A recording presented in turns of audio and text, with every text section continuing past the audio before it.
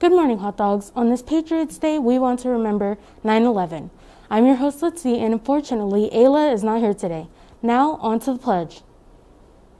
Please stand. I pledge allegiance to the flag of the United States of America and to the republic of which it stands, one nation, under God, indivisible, with liberty and justice for all.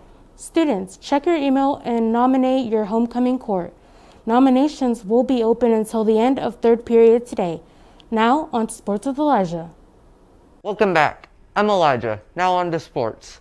The boys tennis team continues to struggle through the toughest part of their schedule, falling to Lebanon 5-0 last night.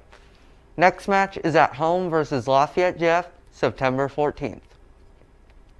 The JV and varsity volleyball teams both struggled Wednesday evening, falling to Tri-West, but bounced back strong last night to beat Lebanon in 3 games on the serving of Tara Martinez.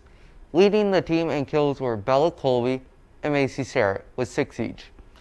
And Sydney Wicker with 8 digs helped keep the team alive during several long rallies.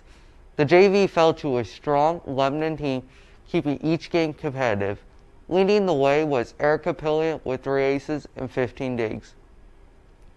Thursday night, the boys soccer team had their senior night against conference foe Crawfordsville. The Dogs lost 4-1.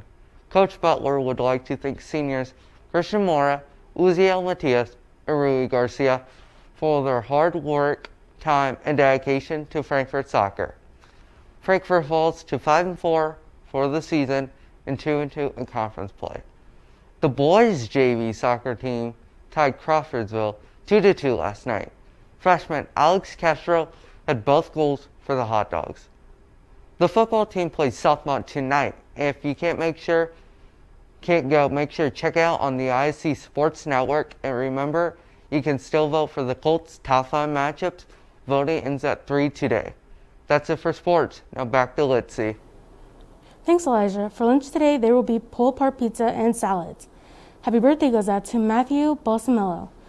Great job, Carly Roberts, for getting yesterday's trivia correct. The answer was con. Today's trivia question is, in what decade did trick-or-treating, as well as we know today, start getting popularity in America?